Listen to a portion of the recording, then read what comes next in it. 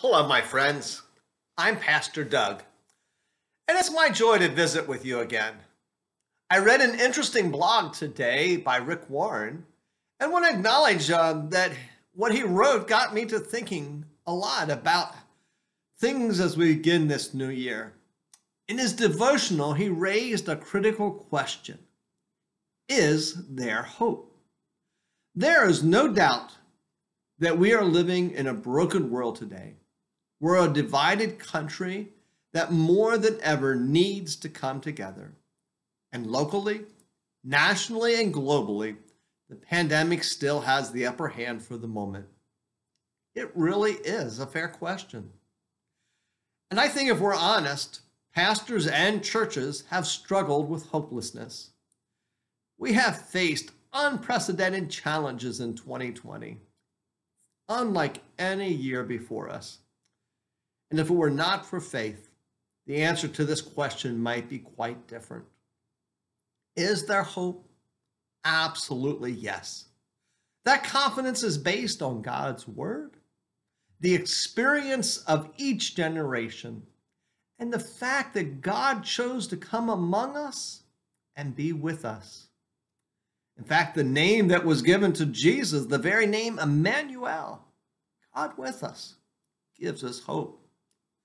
Is there hope? Yes, because God chose us. God took the initiative and sent his son to be our Savior. God had a plan that would provide for our forgiveness and assure us of everlasting life. And all of it was based on God's love for each of us. We know that verse from John 3:16, for God so loved the world that everyone who believes in him should not perish, but have everlasting life. My friends, is there hope? Absolutely. God will protect us. You know, sometimes I think in our lives, certainly in recent times, we might feel like the disciples that day when they were on the stormy Sea of Galilee. And even though Jesus was on board, they were afraid they were going to perish. They were so afraid they woke Jesus up. And after he calmed the storm, he looked at them and he said, "Where is your faith?" I think, myself included, we need, in faith, to remind ourselves that what? God is with us and that he is watching over us, just like a shepherd watches over his flock.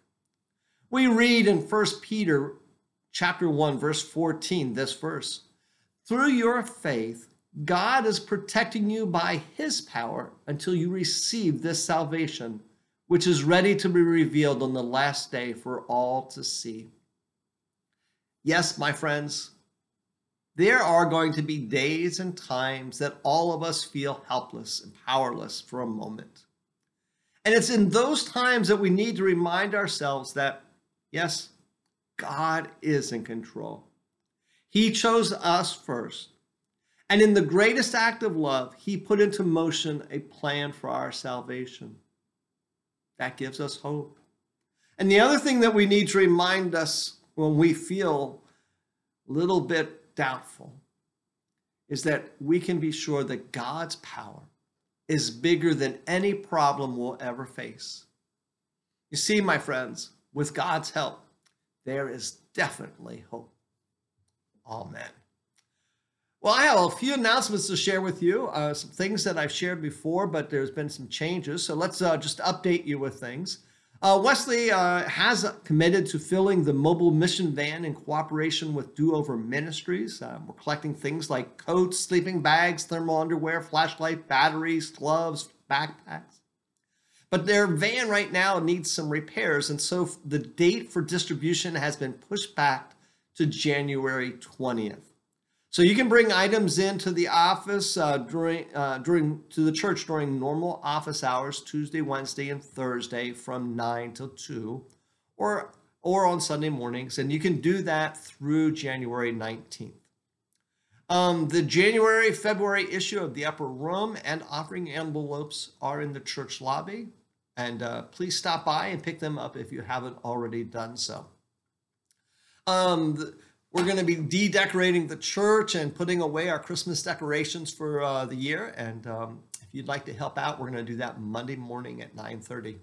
More hands makes the job a little bit easier. And we do continue to live stream our worship service every Sunday morning at 9 o'clock. And we do that on both Facebook and YouTube.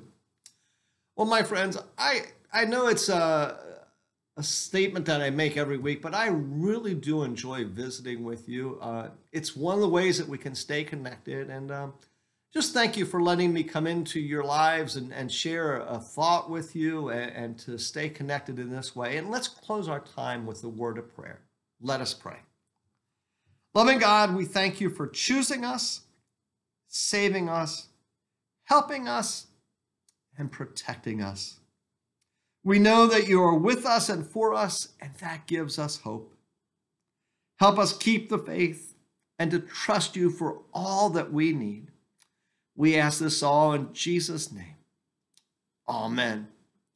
Well, my friends, it was great to see you today, and stay safe and stay strong, and we'll talk again soon. Bye-bye.